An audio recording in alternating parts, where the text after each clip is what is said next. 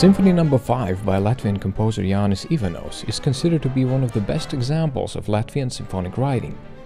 Composed in 1945, this masterpiece, though not directly programmatic, successfully captures the emotional depth and overall feeling of the era. Despite its qualities, though, it is rarely performed, even here in Latvia.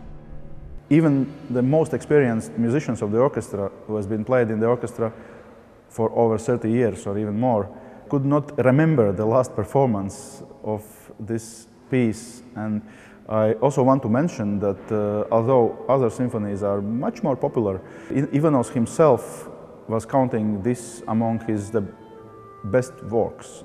This was a kind of mission feeling to fulfill, to mark these significant moments of Latvian symphonic landscape, so to say.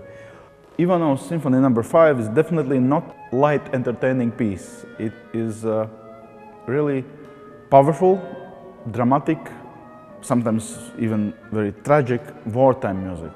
This time period, 40s, was a terrible disaster for world history, and there are some music when you can hear it very, very well, and this particular piece is one of the most examples, I think, and the most precise examples in Latvian music when you can feel all the tragedy and all the atmosphere of the Second World War. The 21 symphonies by Jānis Ivanovs are at the core of Latvian symphonic repertoire.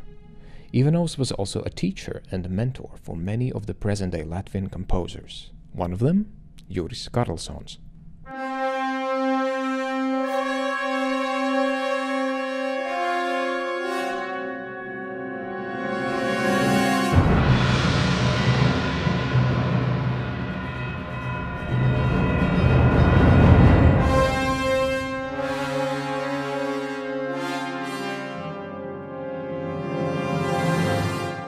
Juris Karlsons' 1945 is the piece dedicated to the memory of World War II as a fantasy or symphonic overture.